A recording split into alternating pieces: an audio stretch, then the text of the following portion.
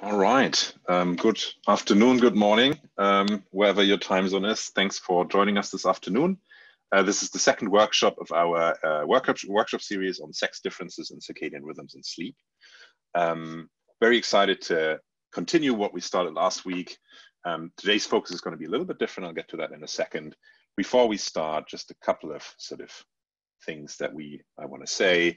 Welcome, of course, on behalf of the entire organizing committee, which contains Tara, Santhi, Ines, Torra, Lilian and myself. And of course, I want to acknowledge the funders and supporters who've made this possible, which is the Wellcome Trust and the Equality, Diversity and Inclusion in Science and Health Group. Just a couple of words on the code of conduct. We are dedicated to providing a harassment-free workshop experience for everyone, regardless of gender, gender identity expression, age, sexual orientation, disability, physical appearance, body size, race, ethnicity, religion, or any technology choices.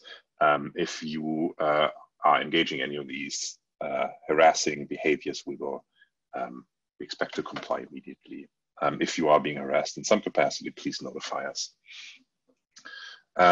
Just a couple of house rules. Keep your speakers on mute and microphones on mute on all sessions. Please wait until the end of each presentation to ask your question. And then the way we'll do the Q&A after each talk will be via chat, right? So ask your questions in the chat box, and then the moderator will pick those up and ask them on your behalf. Make sure to just ask one question. So that's really important. No kind of sort of multiple questions in one question, or sort of multi-part questions. Just keep it simple. Ask one question. We're recording this as we've done last time, and then make sure to participate also in the workshop part at the end of the third bit of the session. Last week we talked about differences. We had two really exciting speakers. We had a workshop on known unknowns and unknown unknowns. Today we're going to talk about impact of sex differences in circadian rhythms and sleep.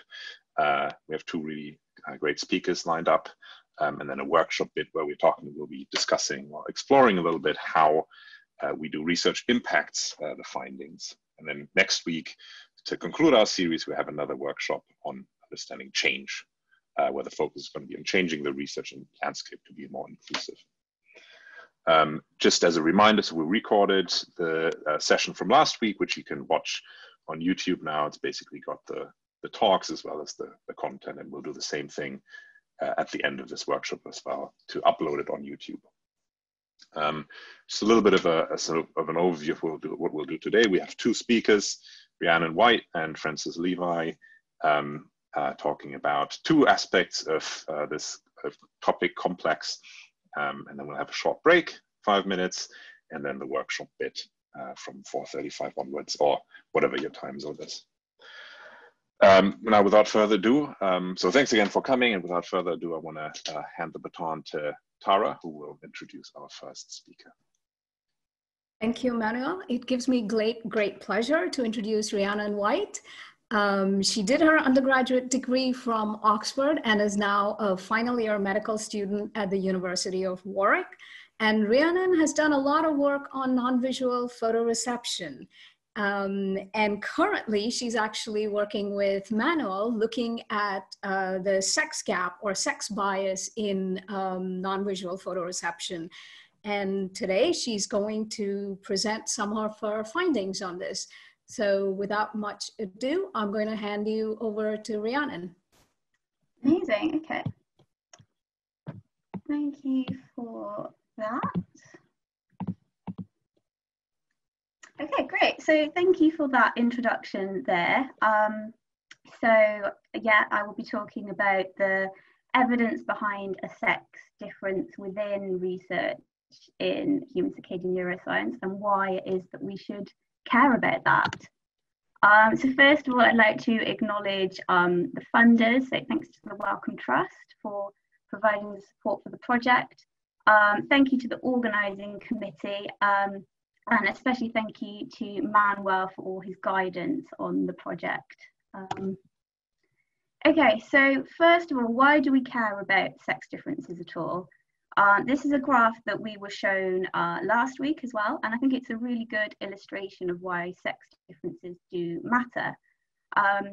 So as you can see, it shows a chronotype as a function of age and how this changes. And if you compare data for the male participants, so the open circles, compared to the filled circles, which is the female participants, you can see that on average, males do have a significantly later chronotype, and that's significant for all of the shaded grey background. So we've got another example here. So this is looking at responses to light exposure.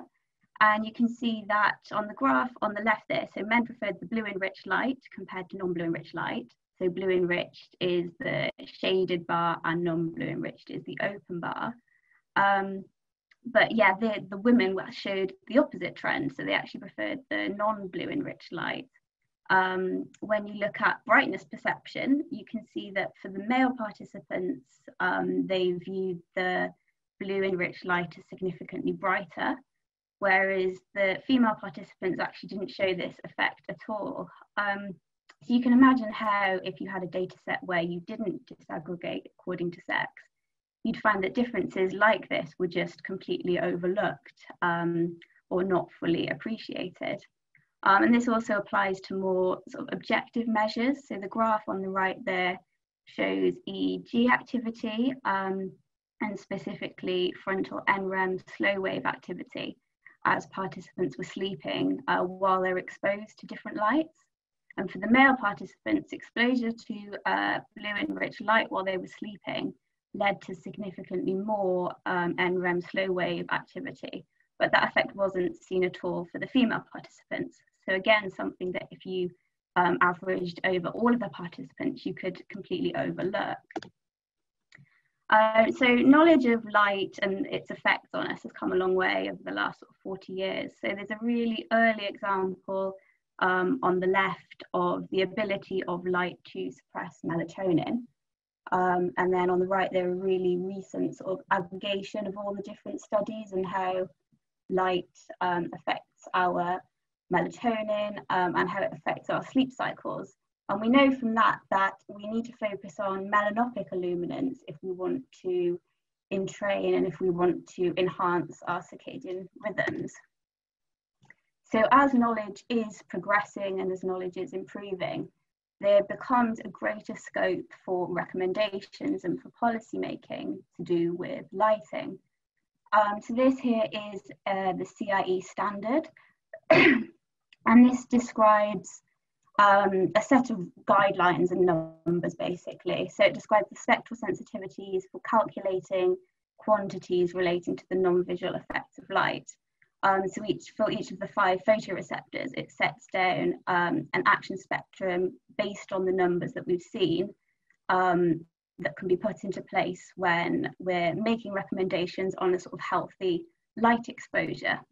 And they also refer to the concept of melanopic EDI or equivalent daylight illuminants, which they elaborate here in their position statement.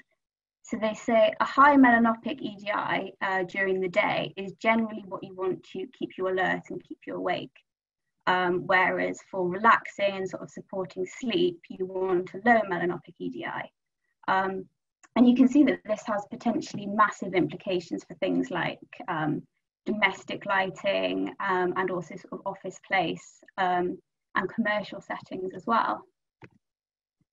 And we know that standards matter. So historically, once standards have been developed, they can be very hard to shift and hard to change.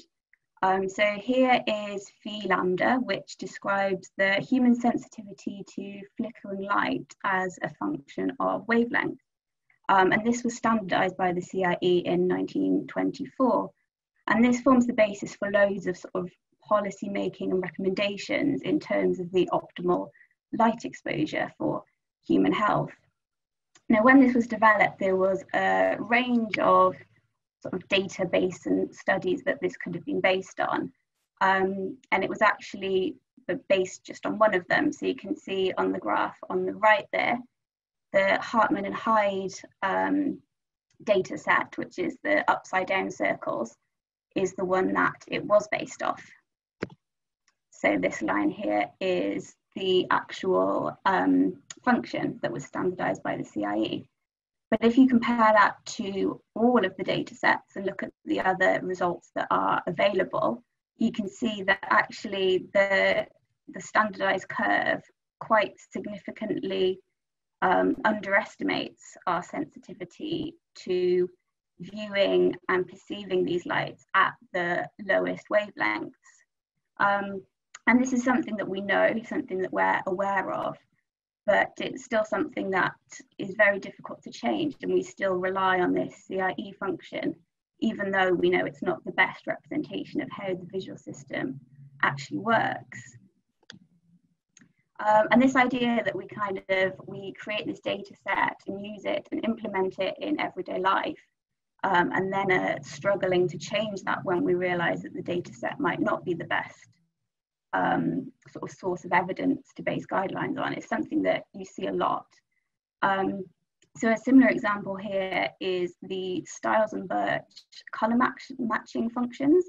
And they now form the basis for the cone spectral sensitivities, which was also standardized by the CIE. So it's a really sort of important, well-used data set. So the color matching functions, for those that might not know, you're sort of shown a light and you have to create another light that looks identical by modulating the color composition of it. And that can tell us a lot about the cones and the cone spectral sensitivities. So when they were doing this, they had 49 observers, and of those, 16 were female. So the question really is, to what extent would you expect only 16 observers if you were selecting by chance alone from an equal sex distribution? And according to the actual binomial statistic, the answer is it's very unlikely. And you can be sort of statistically confident that this is an example of a sex imbalance. So the sex gap is everywhere. So this is a book called Invisible Women by Caroline Criado Perez, and it's a really good book, would definitely recommend. And it basically is a big amalgamation of all of these different examples of sex bias and kind of an imbalance in sex data that is collected and what the implications of that are. So there's a massive range of these examples. So from really kind of small things like the average size of a smartphone is too large to fit in the average hand of a female, which, you know, is a bit annoying, perhaps a bit inconvenient, but it also is seen in much more serious cases. So women make up only 25% of participants in landmark trials for congestive heart failure.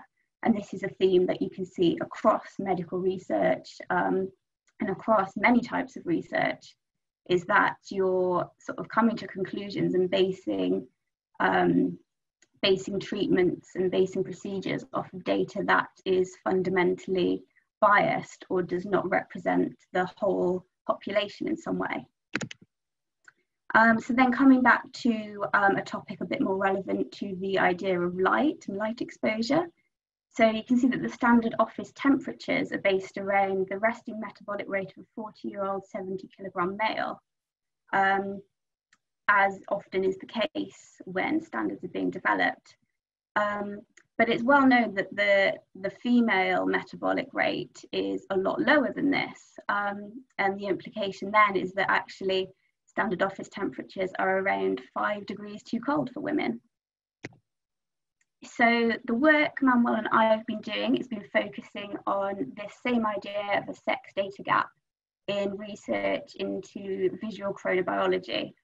So we're essentially doing a review of the available literature and then looking at the number of participants and splitting it up according to sex. So just an overview, this is the search strategy that we used. So we got papers from 3 main sources. So first of all, we did a search of the Scopus database and ranked papers according to citation count. And then we set a cutoff, which was the minimum of 30 citations for a paper to be considered. We also looked at 3 sort of relevant and recent review papers, which are listed there. And also did a Cochrane search with the the search criteria that you can see there.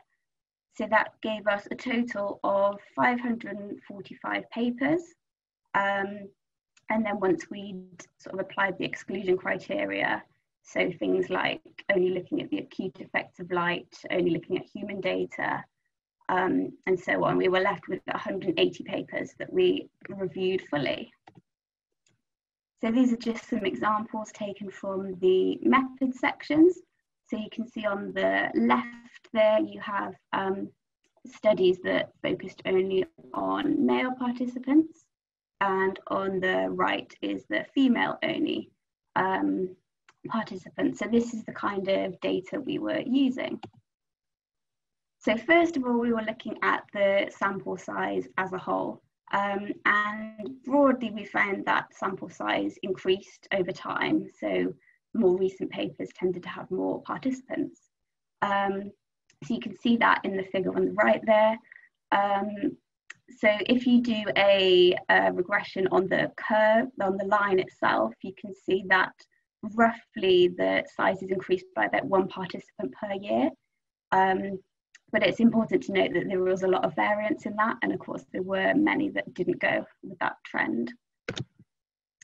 So then turning to the sex distribution now, we looked at the number of female and male participants as a proportion of the total number of participants where this data was available. So as an average of all of the proportion female values, we found 0.33 female participants. So obviously this is below the kind of equal distribution of 0.5. This became more kind of striking when you look at the number of papers that studies exclusively male versus exclusively female participants. So whereas there were 56 that only looked at men, there were just 7 that only looked at female participants. And you can see that on the figure there with the big clusters at the bottom of the male-only studies. And then we were kind of thinking, well, why did they only choose to look at one particular sex? You know, was there a reason for it? But we actually found that looking at the single-sex papers, only 14.29% gave some kind of justification for that choice of sample. So either that there previously hadn't been found any sex differences, or that a lack of availability or something like that. And then in the papers that did include a mix of both sexes, we looked at whether they used that information when they were calculating their statistics, and actually only 19.35% considered sex as an independent factor in their tests, which sort of really limits the amount of conclusions that can be drawn based on sex specifically.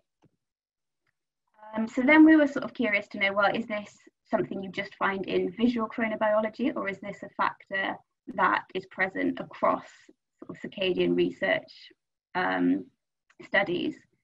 So we did an analysis of studies from the journal Sleep, collecting similar data. So we selected papers according to 5-year intervals, so starting at 1980, and then working up in 5-year intervals up to 2019. And of those collected total sample size and number of female participants. And again, you can see the sort of a similar cluster just below the kind of 0.5 mark, and you can see that there are lots of papers still that are focusing just on male participants, and that number is bigger than the number just using female participants. And then again, we see the effect of year of publication on sample size, so a general increase over time. So moving forward then, so I tried to think about, you know, why we see these differences, and then kind of linking them to what we can do about those. So in particular, I wanted to highlight the first point there, so this idea that because of sort of menstrual cycles, because of, you know, exogenous hormones, contraceptives, that female participants are sort of more difficult to study than males. So that was an idea that came up a lot when the papers did sort of justify a single sex sample. So I sort of suggested that the answer to this is in recording and in collecting data like menstrual phase, like contraceptive use. And I think that it's important that we record this information so that it becomes a factor that we can control for rather than just a sort of confounding variable. The other point I wanted to highlight is the third one there, so this idea of a sex balance within the study population. So, you know, if your population of interest is a particular sort of medical condition or a particular sort of occupational group, you know, you may find that that limits the sex of the participants that you can recruit. However, this almost seemed to be counter to the results we found, because actually the specific study groups tended to be things like migraine patients, depression patients, nurses, or participants with menstrual disorders. And actually those were the studies that tended to be biased towards female participants, whereas the ones that focused on male participants tended to either not have a specific reason or were perhaps focusing on an occupational group, which happened to be overwhelmingly male. But I think either way, I think the key here is for any imbalances that are present to be sort of acknowledged, so that this can be considered when you're thinking about applying the findings. And I think the key is sort of transparency in why decisions were made and what the potential implications are. So just to conclude then, so the male and female sex are not equally represented in research throughout the field of circadian physiology. And this is true both of visual chronobiology and also across other circadian research. And this matters because we know there are sex differences in circadian physiology, and without disaggregating and collecting data from both sexes, these are the kind of differences that are going to be missed. Okay, thank you.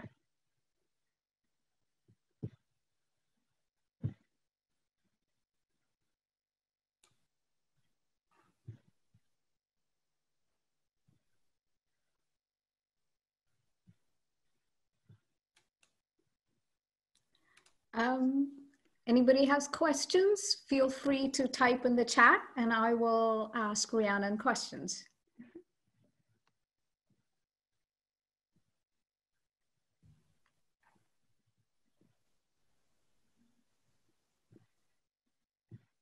Well, I have a question for Rhiannon. So overall, do you think that the sex bias has sort of reduced over the 20-year period you've studied, or it's remained the same?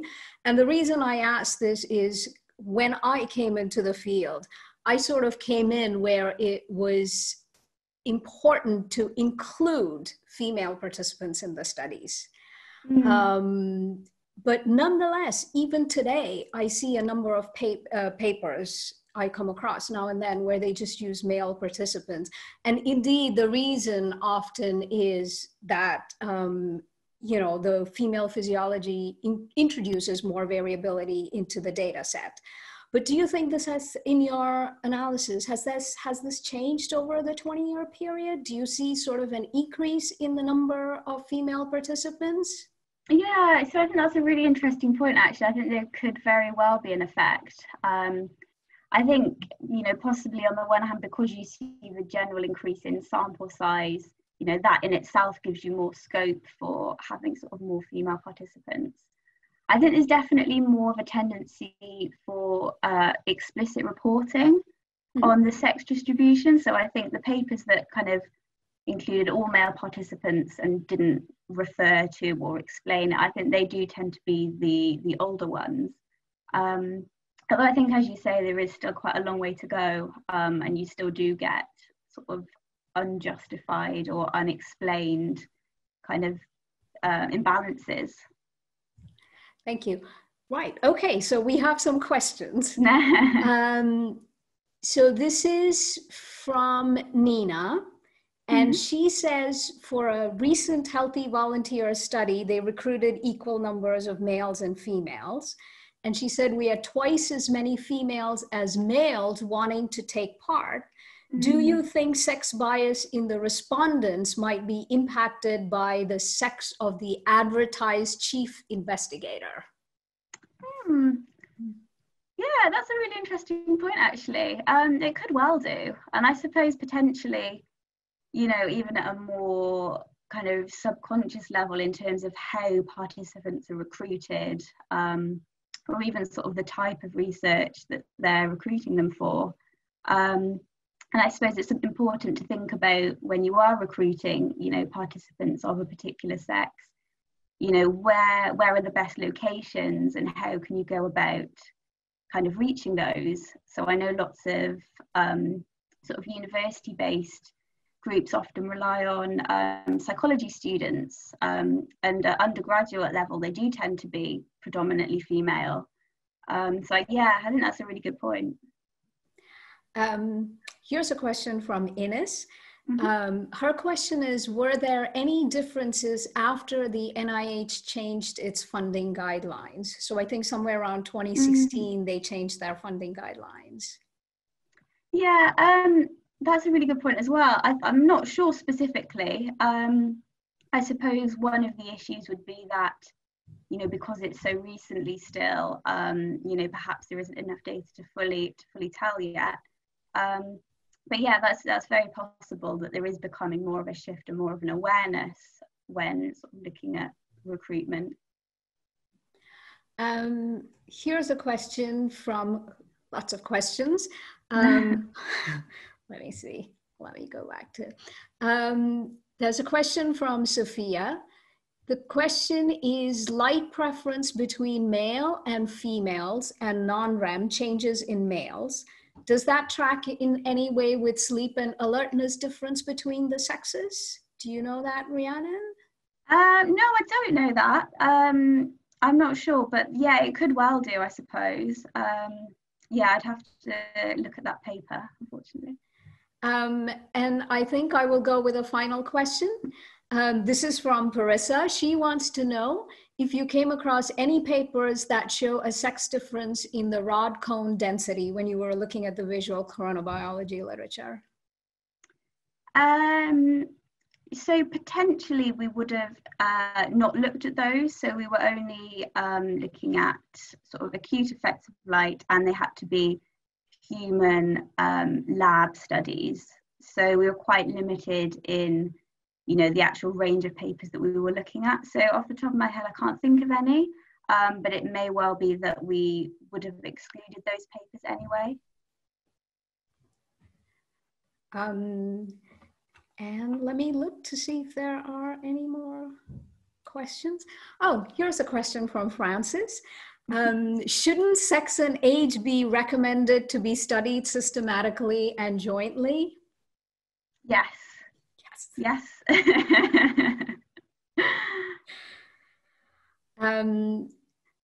Okay, thank you very much, Rhiannon. That was a really, really interesting talk. Very nice. And I hand over to Manuel now to introduce our next speaker. Great, thank you, Tara. Also, apologies to everyone who tried to ask a question earlier. I hadn't realized that I had disabled the chat function, so sorry about that.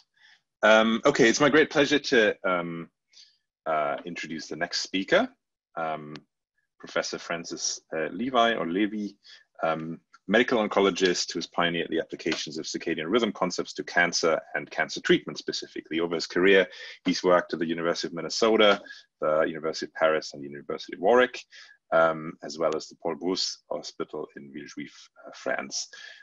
His current research focuses on the impact of sex on chronotherapeutic effects and scheduling, circadian biomarkers for tailoring chronotherapy to the individual patients, and the integration into patient-centered telemedicine systems. So once again, it's my great pleasure to welcome Francis, and we're very excited about your talk.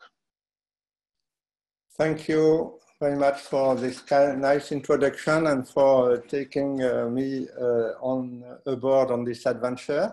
I'm going to address the issue of sex determination of cancer chronotherapeutics, and basically I will be telling you the story that our research has encountered through its development.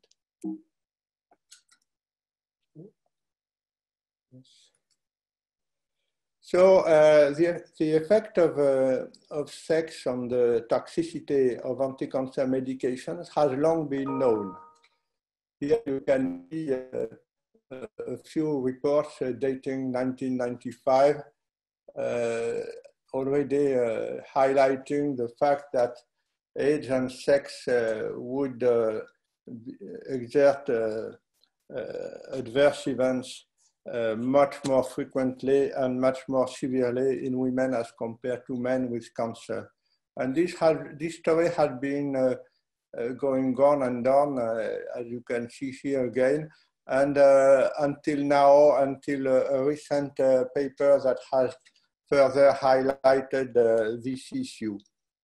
And in brief, this is a very large European trial that consisted in the administration of chemotherapy with 5-fluorouracil, which is an anti-metabolite drug, and irinotecan, which is a topoisomerase 1 inhibitor, which is a current standard treatment for colorectal cancer. And in this retrospective analysis, it was emphasized that there were, again, much more toxicity in women as compared to men, and this was much more severe, and this was true for all target systems, the gastrointestinal tract, the subjective symptoms, the bone marrow toxicity, etc. And so the conclusion that we already knew basically for the past 15 or 20 years is that the same chemotherapy protocol resulted in more frequent and more severe adverse events in female as compared to male cancer patients. And despite this has been knowledge for a long time, there has been absolutely no change with regard to the dose recommended for anti-cancer treatment administrations according to sex. On the other hand, also we know that there are sex differences in the pharmacokinetics and the pharmacodynamics of almost all the medications that are taken. Explanation lie in the fact that the many metabolic pathways are different between men and women.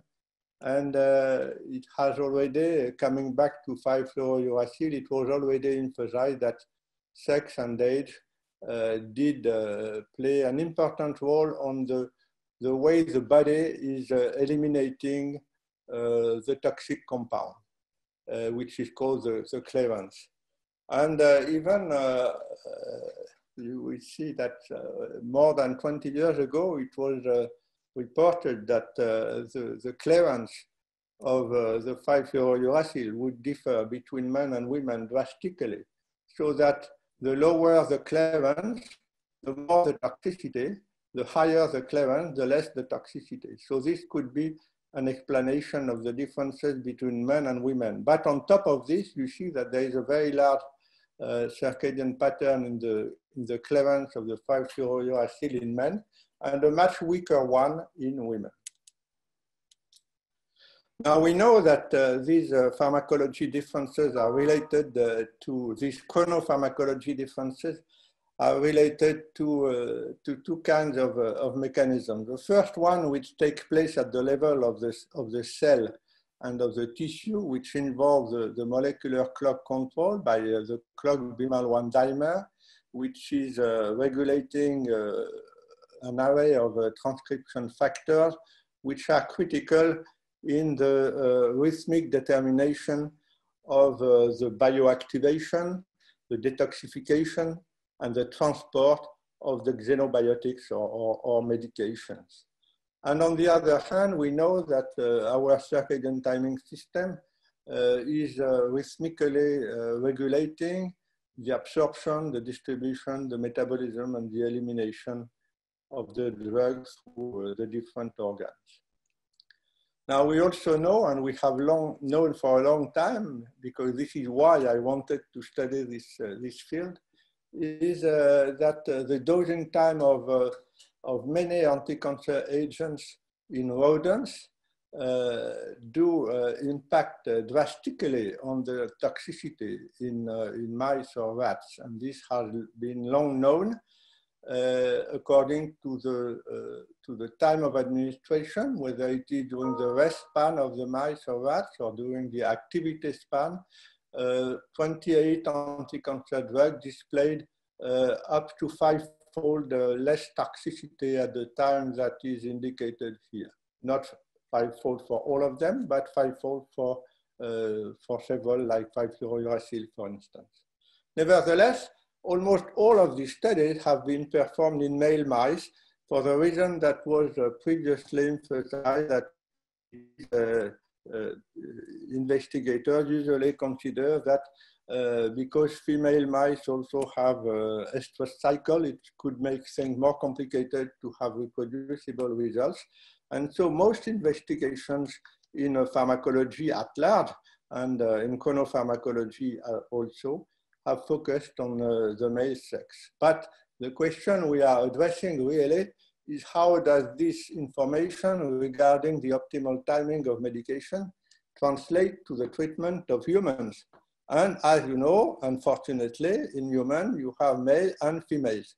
And the assumption that has been leading the development of the translation, I would say, of the experimental data on chronotherapy to the human clinical studies is that because mice are nocturnally active and humans are diurnally active, you transfer by 12 hours. You have a shift by 12 hours, which in fact is a quite valid assumption for many, many biological functions. Nevertheless, this does not consider differences between the sexes. I'm going now to focus on colorectal cancer, on the implications of the chronotherapy and the sex differences for the treatment of colorectal cancer. Colorectal cancer is the third leading cause of death in Europe, but also in the US and even in the UK, I should say. And the main drugs again are 5-fluorouracil, oxaliplatin, and irinotecan, the main chemotherapeutic drugs that are being used. The disease is deadly. When I started to work with, to try to improve the patient's outcome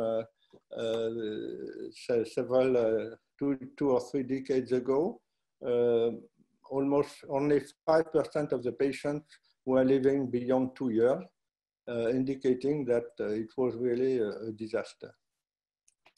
And so with our team in Pabos Hospital, we have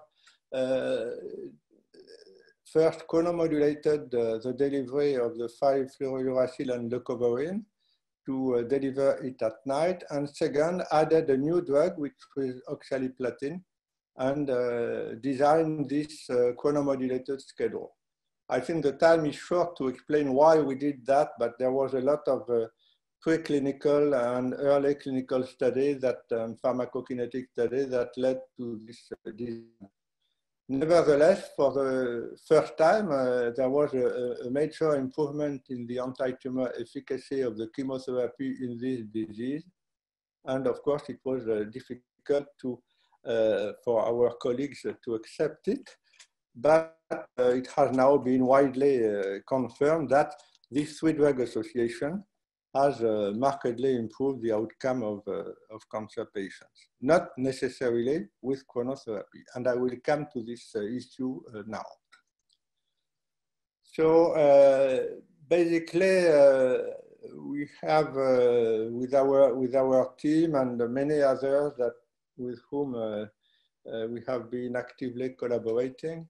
There have been 14 clinical trials testing the chronotherapy concept in nearly 1,700 patients that have first led to the first demonstration, whether or not it was chronomodulated, of the efficacy of oxaliplatin It was the first demonstration of the efficacy of the 3-drug combination. It was the first demonstration that indeed you could cure metastatic colorectal cancer by combining the chronotherapy with surgery. And but the questions that remain was what are the respective roles of chronotherapy and this new drug that had been added. And so there were several randomized international trials that involved many cancer centers in 10 countries. But to make a long story short, we performed, so we demonstrated that there was nearly a 5-fold reduction in severe toxicity of this treatment by chronomodulated delivery, as I showed, as compared to constant rate infusion. And then our group was wondering whether there would be an impact on survival. And we performed a randomized study in a very large patient sample. And we found that there was indeed no difference in overall survival. But this is when we discovered that there was a major sex schedule interaction. And because we found this major sex schedule interaction had a major impact on the survival of the patients, we performed a meta-analysis of 3 randomized trials that was conducted by our group on a large patient sample. In principle, it is a comparison of a chronomodulated administration of the same 3 drugs at the same doses versus either a constant rate infusion of the same 3 drugs or a random timing administration during daytime of the same 3 drugs as it is used in current practice. And the purpose of the meta-analysis was really to see whether there would be a role of the sex, an interaction between sex and schedule on the survival of the patients. And so these are the median survival data in the female or in the male patients. And you can see 2 things. The first thing is that male and female patients have basically the similar median survival if they receive the conventional chemotherapy. But male and female patients have a drastically different outcome if they receive chronomodulated chemotherapy. 4 months is a maximum difference that you can ever observe in a randomized clinical trial. So it's a huge difference. And what even is more important is that while in male there was a clear benefit of chronotherapy in terms of survival, in male it was the opposite, indicating that the timing was likely to be wrong. These differences that are found in overall survival, they were found for each and every efficacy endpoint that we measured in this study. And it was also true, you can see that chronotherapy was better in male patients in each of the 3 international trials that were performed, and of course, in the meta-analysis as well. And so this effect was totally not anticipated in any of our trials, but of course, they are very, very solid because the sex schedule interaction was a completely independent factor for the outcome of the patients. Moreover, you have major differences in toxicity that I already mentioned for the combination. You see the conventional chemotherapy here, the chronotherapy here. You have more toxicity in the hematologic toxicity in the conventional therapy, both in men and in women, as compared to chronotherapy. But you clearly see that you have a tendency toward more improvement with chronotherapy in men as compared to women.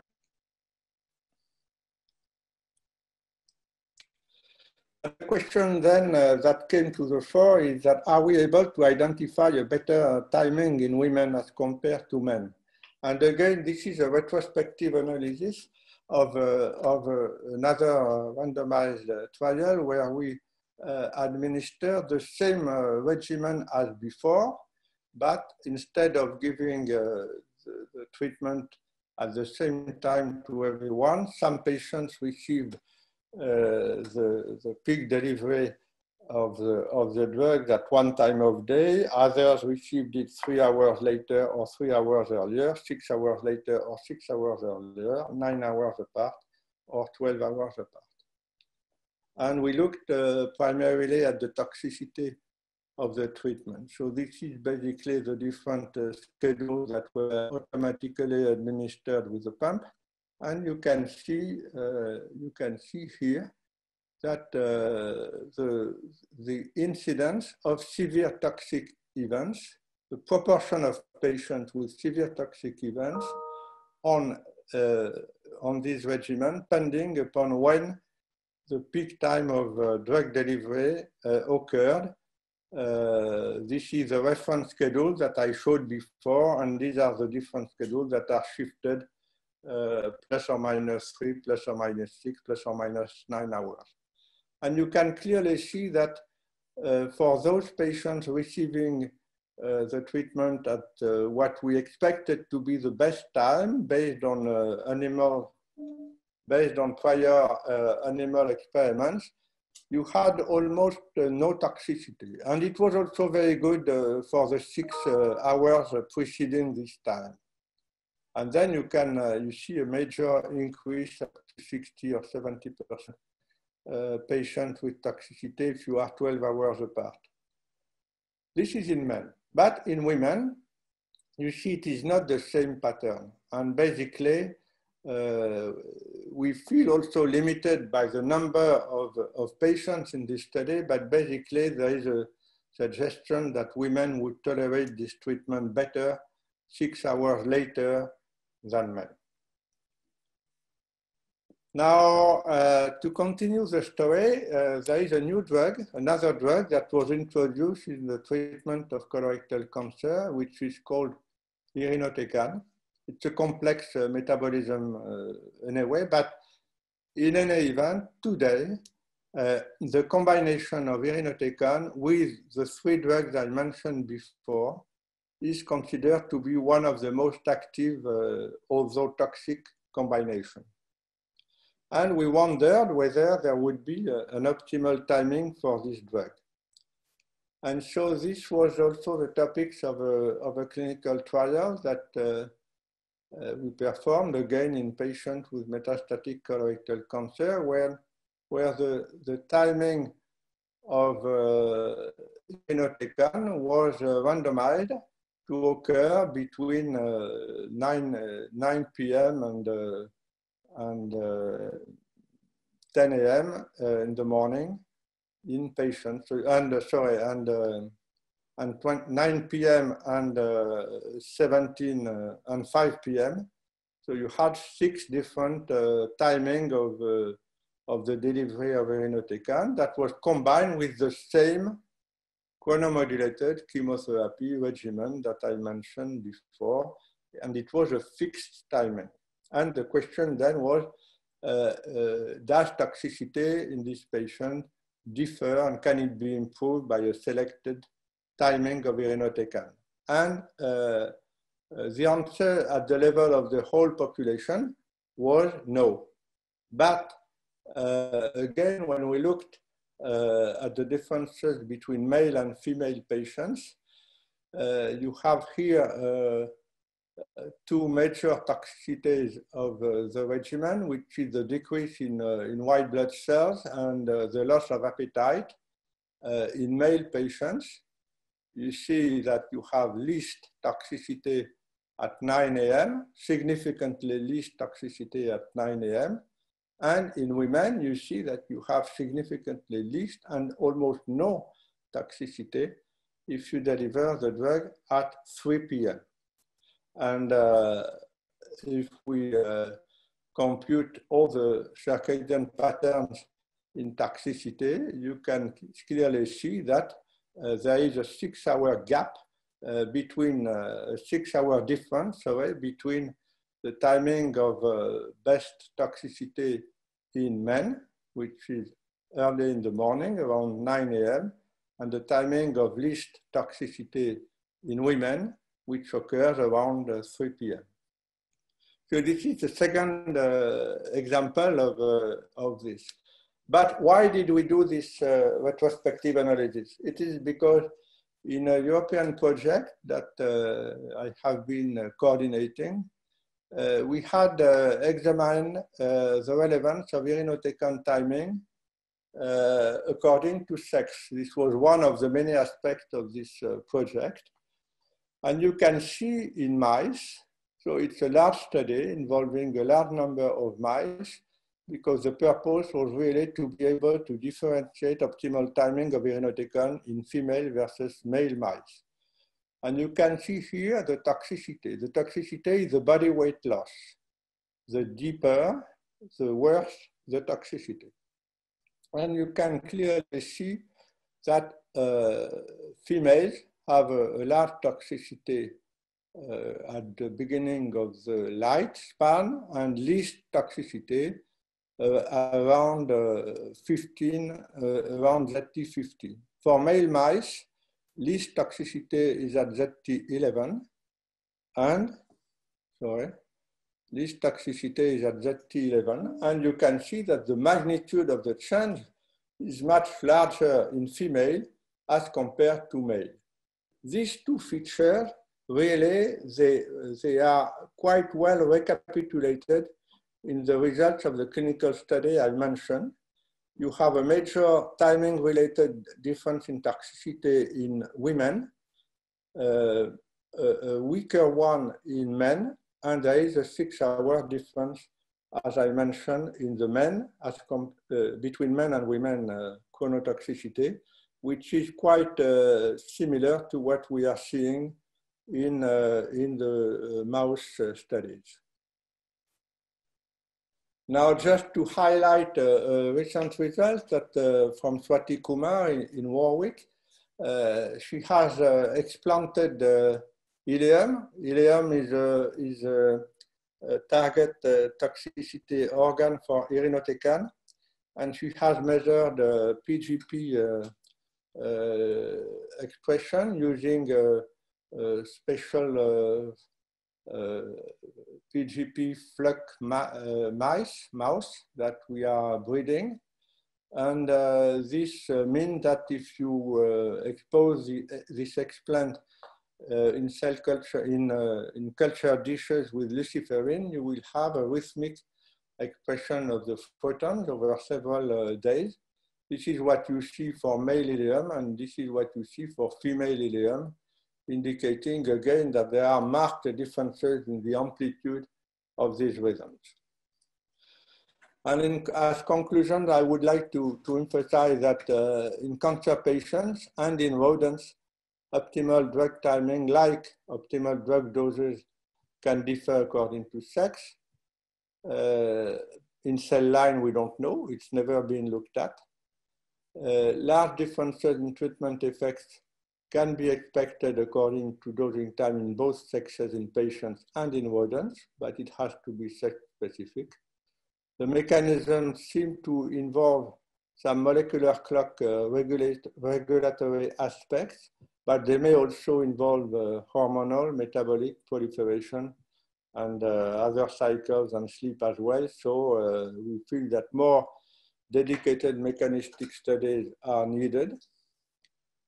And finally, a proposal is that there is, for the chronotherapy, there should probably be two different schedules to be proposed in terms of timing of these three drugs between men and women. This is a trial we are currently discussing. But of course, there is a clear need for prospective clinical and translational trials, including a careful attention to the sex, not only as a stratification factor, but as a determinant factor. I want to thank my collaborator in Warwick and in Villejuif, and in Italy, in Portugal, in Turkey, in Belgium, in Norway, and in Canada, with whom these studies were performed. Thank you very much for your attention. Thank you, Francis, for this really wonderful and quite comprehensive presentation over chronotherapeutics. Does anyone have any questions? If so, please write them in the chat. Got one question coming in immediately. Nina is asking, interesting data, Francis, thank you. In the mouse studies for repeated measures on body weight, are the male and female mice being weighed at the same circadian phase for each measurement? Yes. Great, quick answer. We got one question from Maxime. In the slide with data from mutant mice, if the tissues were explants in culture, what could underlie the differences between samples from males and females, because there's no hormones in the medium? In the study that we performed, where we investigated the male versus female optimal timing of irinotecan, we did do investigation on 27 circadian expression patterns in liver and in ileum, and we did uncover that the only factor that predicted for the optimal timing of the drug was the circadian pattern in Reverb alpha and BMAL1 mRNA. And so this, there was a clear sex dependence in both tissues.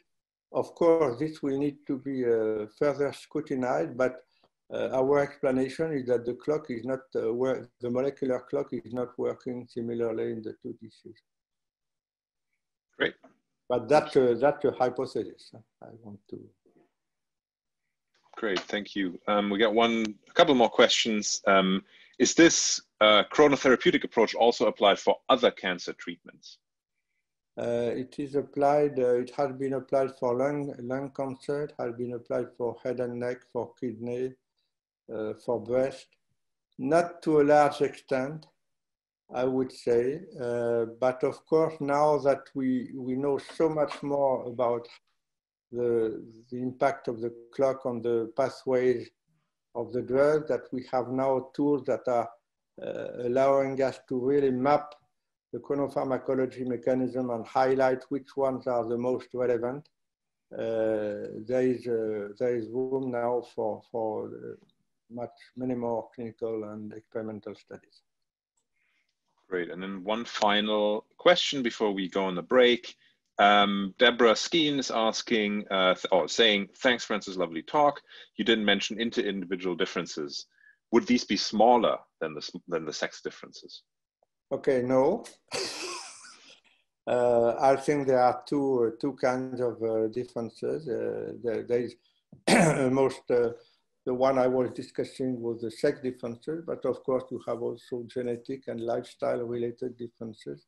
The good thing is that we are now with telemonitoring systems and more sophisticated molecular and artificial intelligence analysis, we are able to track inter-subject differences more precisely so that you can tailor chronotherapeutic delivery to the sex. I think this should be done because there are already very, very clear results, but of course you can go one step further with the individual. Perfect. Thank you again on behalf of the entire organizing committee for this really wonderful talk. Thanks, and I'll hand over to Lilian, possibly. Yes, perfect. Thank you. So I'm going to share my screen. I have got a break scheduled in at this point now for everyone, because I know that we've all been online for some of us a bit over an hour, and it's always good to have a little bit of a stretch of the legs. So let me just pop this screen up so people can see where we're going to be next. So what I'm going to be running in this second part is a workshop session with some interactive questions and polling and some discussion points around that. It's using the program Menti, so you can go on menti.com and use the code 380611, and then we'll go through the questions one by one, and I'll talk everyone through that process as well. But what I think is a good idea now is if we take a couple of minutes, I'll just say sort of 3 minutes. So my clock currently says 1:32. If everyone come back for 1:35, and then we'll start the workshop section as well. This was really useful last week, so please do stick around for it, and we've got some feedback as well at the end. So yeah, if I just leave that for 3 minutes, go stretch your legs, get another cup of coffee or a tea and some water or something, and we'll meet back here, and yeah, just log on and make sure that works. Fantastic. So what I'm going to do is I am going to run the second half. It's an excellent question that we'll come to as well. Joint relevance of age and sex for impactful research. I will make sure I make a note of that to comment at some point in this workshop section. So for this section here, we're thinking about the impact of how we do research. And just as a bit of a background for me, my name's Lilian Hunt. I work at the Wellcome Trust. I'm the program lead for EDIS and run the organisation, which is a coalition of organisations within the science and life science and health sector, all committed to equality, diversity and inclusion. We've got two sort of main topics that we've been working on over the past year. One is around inclusive conferences and events, and the other one is thinking more about the actual inclusive research practice and design element, which fits in very well with this workshop.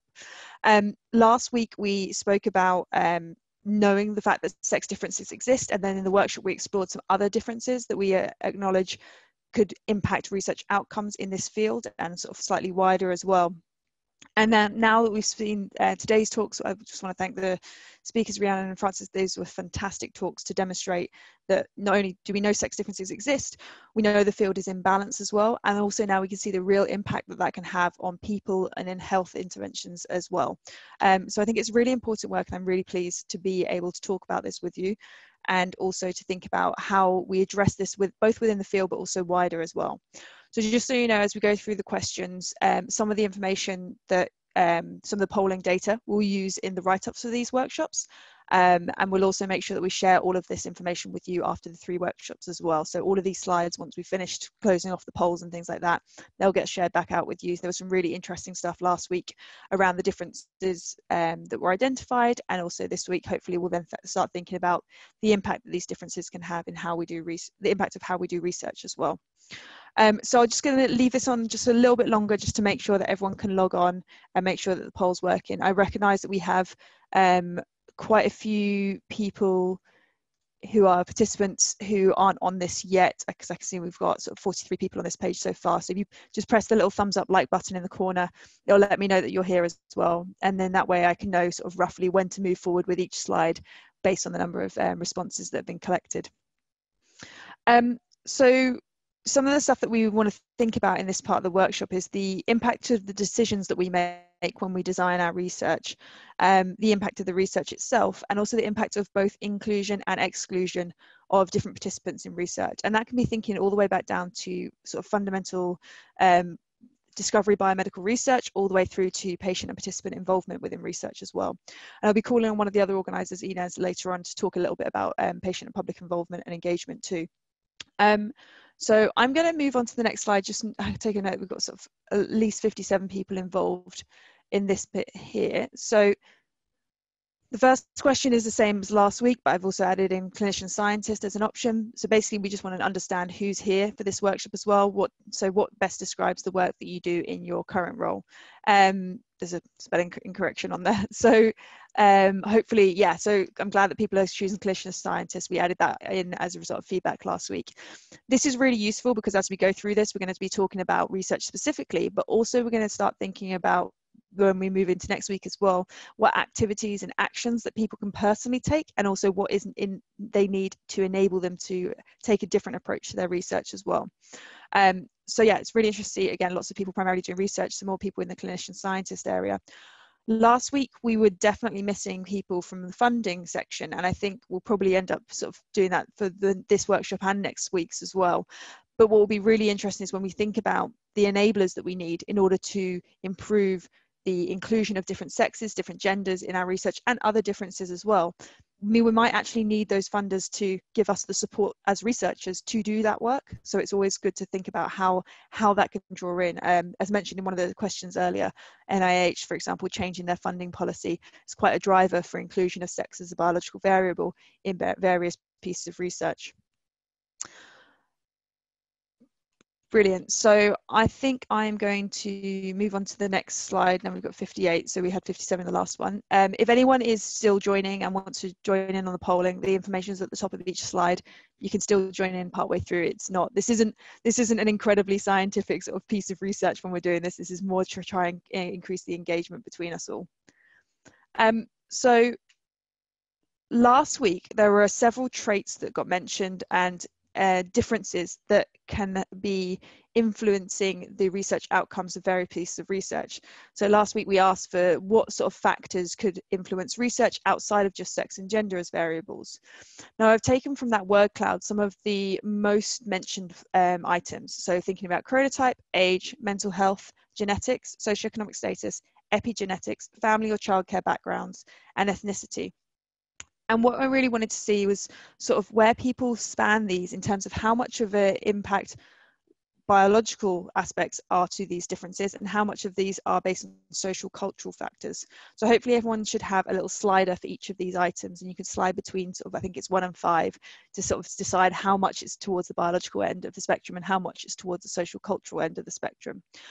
What's really important to do with this is understanding where these fit will help us understand how to account for these differences when we're doing research, because we have to really think about this. And when we're going through this work, do we want to control for these differences? Do we want to stratify our patient populations in order to be able to answer these questions better? Or do we want to take a different approach where we want to include a wider variety or a wider diversity of people under these different groupings so that our research at the end could be more relevant to everyone? And we've seen kind of both sides of the spectrum here. We've seen some areas where sex difference is, you know, an important factor. So therefore we should make sure that we are in some way accounting for that within the research we're doing, or controlling for it, or at least investigating that difference. But then there's also other factors as well where by doing that, we're seeing the sex bias in the data we're doing because we are primarily sort of attuned to just choosing male or men as our primary sort of focus. So we have to realize how to balance that out.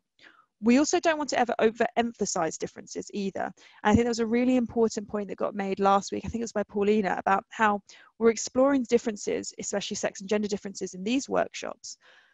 But we don't ever want to have these differences used for discriminatory behaviours. This isn't about trying to create reasons to not include certain groups in policy or planning or something like that further down the line. It's more to understand how we can either enable people to make better choices for themselves or enable policy and practice to better serve the whole population. And really understanding where people are included and excluded in all of this is really vital to this. What's really interesting here is that you're seeing quite a bit of a range between some of these. And that's really interesting because I think there's a lot of things that could be put under either of those categories, depending on how you break them down. I've kept each of these categories quite broad though, so I know that beneath that there could be some specifics. What we then think about then is if lots of these categories were selected as both either in the factors that we know affect circadian and sleep research, but also some of them in the areas of place in the second question we had last week, which was around what would you like to look at or think is important, but don't know how to study. You know, it feels like there's a blocker, or it's too difficult, or it's too there's too many categories within that. And I think that's kind of a really fascinating point to think about when we think about socioeconomic status, for example. How would you measure socioeconomic status within a study, and how would you then relate that back into the research you're doing?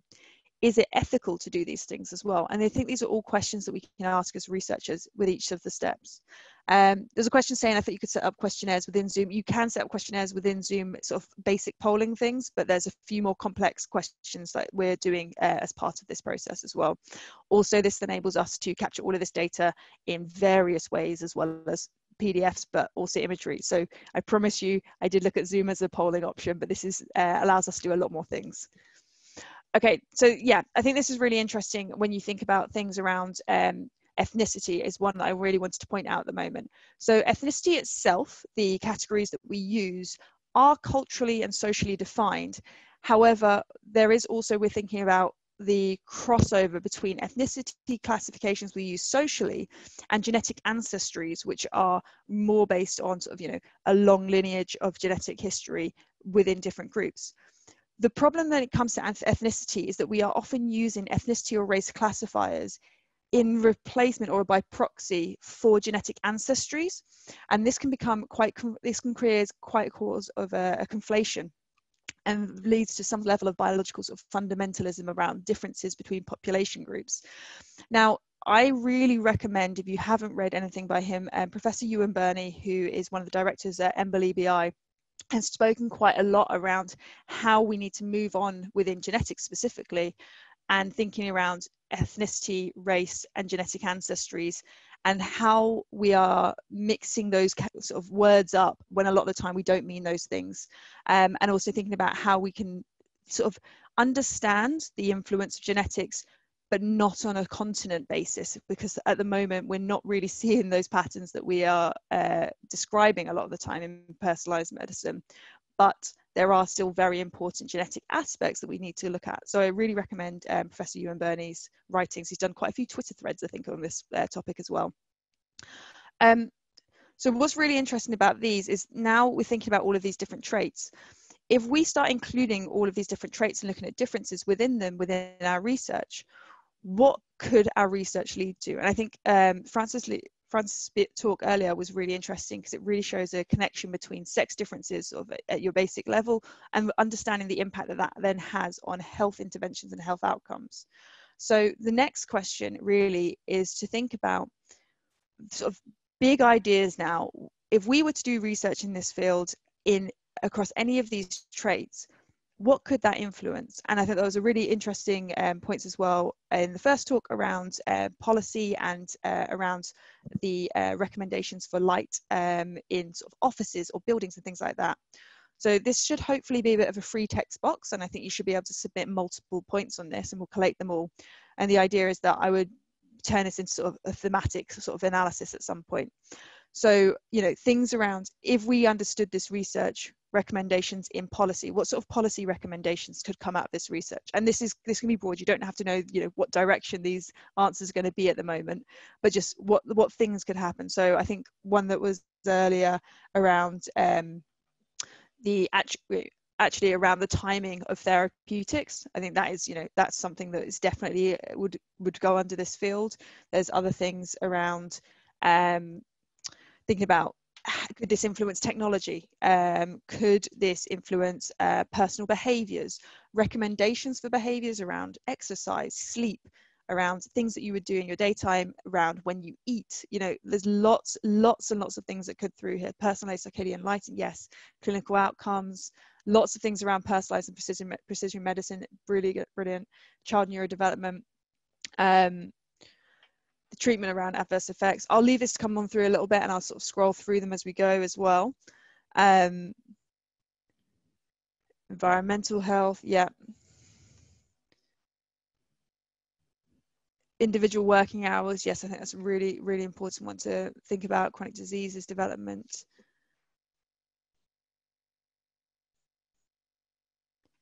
Working times, countermeasure use, more around precision diagnostics, yep. How to design trials that, because of financial constraints, cannot study a large number of people and therefore not include diverse populations. Yeah, I think that's really important. You know, if we understand the differences and we're able to sort of use them already when we design studies, then we're more likely to have better outcomes at the end. Guidelines around indoor lighting, yeah. Standards documents, guidelines, recommendations, shift work, rota planning, transport. There's lots of brilliant stuff around precision medicine as well, and treatment specifically. Thinking about sort of in the immediate term as well, you know, that's like we saw earlier, some of this information is already being turned into policies as it is. Thinking about the long term, you know, what things could this research then lead to, which then leads to something else.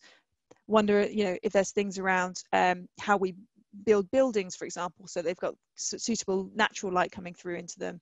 Time effects and insurance premiums, yes, that's definitely something that could happen and could come up that we need to make sure we understand. The anecdote from last week was thinking about the cycle, the menstrual cycle with women who are shift workers, and how their wake time was affecting reaction time. And actually the decision points that would come out of that sort of knowledge would be for a woman to maybe choose different behaviors in the lead up to her night shift. So for example, having more coffee or better naps or something like that, you know, and this information would all enable those choices and those decisions. What's interesting is actually when we're thinking about specifically around sex differences, is that a lot of this work that hasn't been done, as shown in the first talk today, feels quite like low-hanging fruit now, and it feels like there's not much additional work. And you know, even you can go back through old data sets to look for sex differences that could affect some of these things and could then lead to further changes in policy and practice and recommendations and guidelines. The impact of parenthood on sleep and circadian health, for example, would be an incredible piece of work to then give recommendations to new parents, for example, which could genuinely change how parents behave or how they co-parent. And if we don't sort of include some of these differences and understand sort of the expanse of where this research should go, then we're potentially doing ourselves a disservice. So I'm going to move to the next slide now, thinking about influence, and moving on to barriers to including different people. So we understand now that we have a sex bias within the field. We understand there are sex differences within several traits within the field. We understand that these can then lead to changes in treatment plans, in policy and recommendation and standards. But sex differences aren't the only differences that we identified. There was obviously a lot of others as well. When thinking about your research and thinking about research involving people specifically, we now want to kind of investigate and interrogate why there isn't the same level of equality amongst inclusion of different people or different groups of people. So what I've done here is creating sort of a sliding scale for you to consider each of these groups of people and try and figure out where the barriers exist. Is it because as a researcher, it's difficult to understand how to include these groups of people, whether that's in your analysis or in the actual practical implications of your research? But also then thinking about it from a participant's perspective. As an individual who sits in one of these categories, are there barriers to being involved in research that that could be currently faced? So an example of that would be, so outside of this field completely, but thinking about neuroscience specifically, there was a piece around mental health research, and there was a piece that was done by Wellcome Trust thinking about the patient journey into mental health research and being a participant in mental health research. And they followed the patient journey all the way through and found that there was a huge shortfall of Black participants within the mental health research. When they actually then interrogated that further, they found that even if someone managed to get through a large number of structural barriers and cultural barriers, right at the very end, in order to participate in the research, they needed to have something attached to their head for measuring, I'm not entirely sure what it is, but because I'm not a neuroscientist, but for measuring, I'm going to say brainwaves, and we all know that's not what I mean, but that's the only word that can come to my head right now. It was impossible to attach these to someone with afro hair. So that is an actual barrier that pretty much every single Black person faced when trying to participate in that research. And that's without even considering the sort of underlying unconscious biases that were causing problems prior to that moment. What's interesting here is thinking about, so I believe the furthest arrows are more difficult, I think, to participate. I'll just double check my slide section. Yeah, so the furthest arrows are sort of the harder to participate. So you can see sort of in this, we're seeing that women, thinking about the gender, sex and gender within a binary sort of here, it's not too difficult to think of reasons why we can't just include both sexes in research or ask questions around sex and gender. Specifically, I think there was a slide last week talking about all of the data that you can just by default collect when you're including women in trials around contraceptive use, hormonal use and things like that. What you find is there'll be some other aspects that could feel harder. So considering, let's say, people with disabilities or disabled people, depending what the disability is, that could cause a huge structural barrier for a participant to be involved in research. But as a researcher, does that in fact impact the research you're doing? Is that actually going to have an effect on the outcomes you're looking at? Or is it just that there are a few additional steps of accessibility that you should probably try and think about in the way that you design your study in the first place that could then allow that person to be a part of the research? This it's quite an interesting one when we think about disability, because a lot of the time there's a large number of comorbidities that come with disabilities. And a lot of the time when we're doing anything around sort of clinical trials or participants in research, some of the first questions that you ask a participant will be around disabilities and comorbidities. And often that means that someone is excluded from a trial or excluded from a piece of research straight away. But we never really think about why we're asking those questions sometimes. A lot of the time it's kind of a default state. And actually, there's a large number of studies that could include participants with various disabilities or comorbidities, but it's just because the default form asks for this that people are not included. So there's other sort of small areas of behavior change that could also happen at this point. Just on a note on the question that got put at the beginning around sex and age working together. So I've included all of these as individual traits, but obviously we understand that everything is intersectional and no one person is just one thing. So when we consider this, one of the ways that we can kind of start thinking about how we reduce barriers is to design studies or design research that is accessible or inclusive for the most marginalized person first. And often what we find is that once we do that, a lot of other characteristics then get to be included as well, even if we're not specifically designing for them.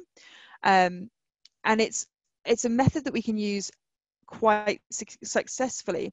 But what's really useful is when you then have someone from one of those marginalized backgrounds involved in designing that with you, and then you will often find the barriers that you would not have seen. You know, as a white woman, there is plenty of barriers that exist for, let's say, a black woman that I would just never see straight away or be able to think about or comprehend because I don't have that same lived experience. And the more we're doing research, the more that we're understanding that lived experience is quite important in some of this design. So I'm conscious of time at this point, so I'm just going to move on to the next slide. Thank you everyone who's filled that in. It's really useful to sort of see, and that'll create sort of almost a hierarchy of how we start thinking about the next stage in the next workshop as well. So now I just wanted to quickly bring in Ines, who is at UCL. So Ines, if you're able to switch on your mic as well, I thought that was a really good point now to think about your experiences as a researcher involving patient and public involvement and engagement as a way of including people.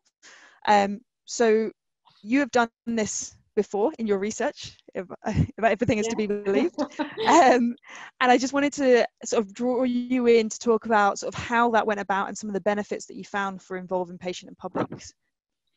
Yes, so well, let me introduce myself. I'm Ines Pineda, and I work on gene regulation in cardiometabolic and immune diseases. And lately, we're interested in sex differences in the mechanisms that are involved in these diseases.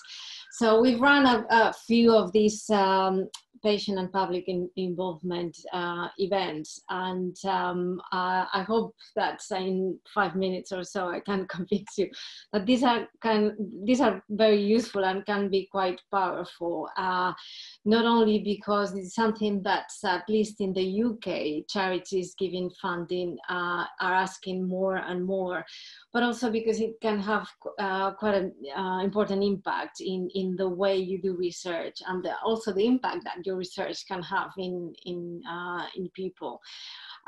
So we've noticed that by running these events, it can really affect how we design and how we can prepare our applications, but also how we design our research.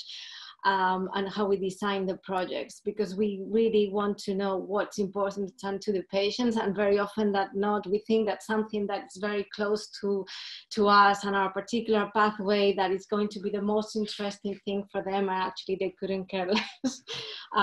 So it helps identifying the gaps in how we want to understand, in our case, a disease. And it can result in something that and research interests that are better aligned with what the patients feel that is most important to them. And that is where also here it's important to think of different sexes or different ethnicities, if that's something that is applicable to the disease or situation of interest. And we often see that this is a two-way street scenario. So it increases awareness in the patients in terms of how the research that we show is seen. But on the other hand, it also, for us, it's very powerful to see what the patients' thoughts are, and increases our awareness of the reality. So often, I'm a basic scientist, and as basic scientists, we're often quite far away from interactions with patients. So it's very important to hear that perspective. And actually, this was the number one thing that when we surveyed the feedback and impact on our events came across as well, especially in the early career researchers in the group. And we've seen that we can use different platforms to run these events, and we usually do social media surveys before, and we can then analyze those surveys and share the results of those surveys during the event. Also, an important thing to think about is that we can publish those results, both the results in the events and also the results of the surveys that we run prior to the event. So we have done in some peer-reviewed journals, and sometimes we can also publish them in charity newsletters. And I guess last but not least, publicizing your events in social media or in other platforms can gain the attention of other charities or interesting parties that you didn't even have in mind, and can sometimes result in interesting collaborations. So for example, one of the surveys we ran was for the impact of nutrition in lupus patients. And as a result, that online survey got caught by Lupus UK, and they were in the process of revising their guidelines, their nutritional guidelines to the to lupus patients. So we're involved now in the redesigning and giving more up-to-date information. And that was not at the beginning something that we had in mind, but it was just a serendipitous impact on the type of surveys and the events we run. So so it can have often unexpected impact as well. And finally, just a couple of things on the considerations that you need to bear in mind when you're running this and you're planning these events. Do not underestimate the time that they need to, to get prepared, and bear in mind, as Lily was saying now, the mobility and also other needs of the patients. So this may not be your usual seminar workshop. And for example, we were running workshops with patients that had xerostomia or dry mouths, and we had sandwiches, and we saw that actually most of the sandwiches were left, and then we realized that actually the food that we were providing was not at all in line with the patients that were attending the event. So that was quite useful. Consider the diversity, whether you want to have different ethnics, ages and sex represented in your patient group. And also understand the limits of the impact that you're going to have when you're dealing with certain cohorts. So for example, we ran some events with young cohorts or adolescents, and some of their eating behaviors, we recognize that they depend more on the parents and the adults they live with them than themselves. So I hope this has given you some food for thought on what things that you could consider when running these events, and how beneficial are actually incorporating these events in your overall planning of your research questions and your research. Brilliant. Thank you so much, Ines, for sharing. Really appreciate that. And I think some of you have seen the slide that's come up nicely at the same time, which is if you were to then do this work with involvement, but also the idea of redesigning some of your research practice or sort of the way, the methodology even as well, to be more inclusive, what things will help enable that for you? And that could be that you need some more personal learning, or it could be that you need to find wider pools, things like that. And you can see this is coming up as a word cloud. So as things are said more often, they'll be larger as well.